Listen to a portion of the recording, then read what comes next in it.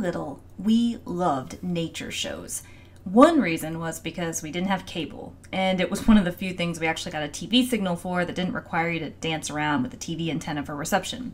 But the other reason was that, of course, it was cool science. It often showed animals that we couldn't see in our own backyard doing some awesome things. But then it would be a little traumatizing when, inevitably, some predator would walk in and gobble the unsuspecting animal up. Truly, action scenes with predators and prey are often shown in nature shows because it's all part of nature's food chains. A food chain starts with a producer. A producer is an organism that is an autotroph, which means that it makes its own food. A plant, for example.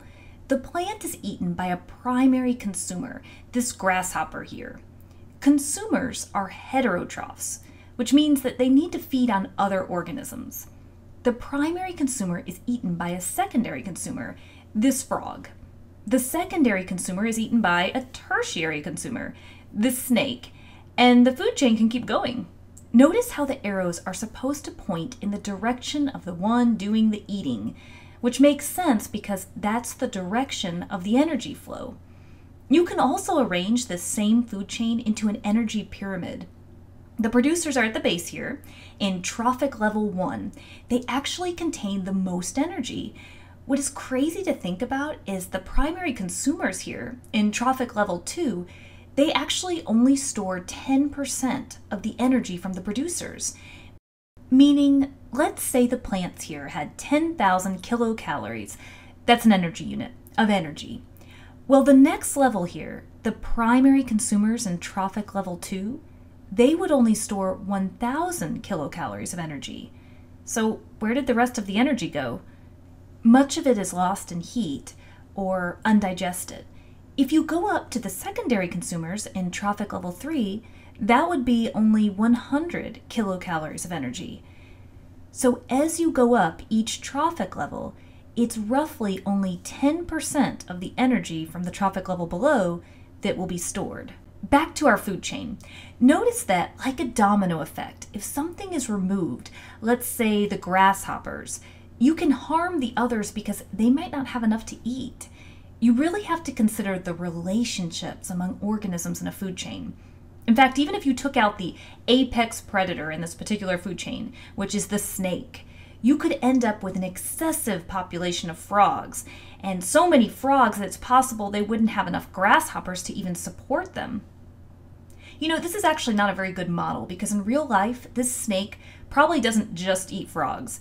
It probably eats rabbits and birds too, because an ecosystem doesn't typically have a single food chain. Instead, it has more of a food web. A food web is made up of multiple food chains that interact together. So notice how now we have multiple food chains here tied in with our original to make a food web. The beauty of a food web is that it shows more interactions among a variety of producers and various level consumers. It also can show biodiversity. Biodiversity is the variety of organisms, all types of organisms, living in a given area. The size of the area that we're talking about, as well as the climate of the area, directly affect the biodiversity that is present. Biodiversity can contribute to the sustainability of an ecosystem. What I mean by that is, let's say there was a decrease in the amount of small birds in this food web. Well, it's likely that will be harmful to other organisms. However, it is not the only thing that the snakes feed on. They have other options because of the biodiversity. The snakes also eat rabbits and they eat frogs. So because of this biodiversity, the ecosystem might be more resilient to changes such as these and possibly recover. However, these changes can still have detrimental effects, and it's why it's critical to protect ecosystem biodiversity. High biodiversity has a lot of other benefits. They can include economics, and we'll need another video to really touch on all the benefits of high biodiversity. So if we were to ask you which of our examples here had more biodiversity, our food chain here or our food web, you would definitely want to pick the food web. One last thing, there are some organisms that we left out of our food webs and food chains, but they're kind of a big deal. Decomposers. Decomposers are heterotrophs since they do eat other things, even if the things they're eating are dead. Decomposers include organisms like bacteria and fungus. Technically, if we were to draw them in, then every arrow here would eventually point to them. Well, that's it for the Amoeba Sisters, and we remind you to stay curious.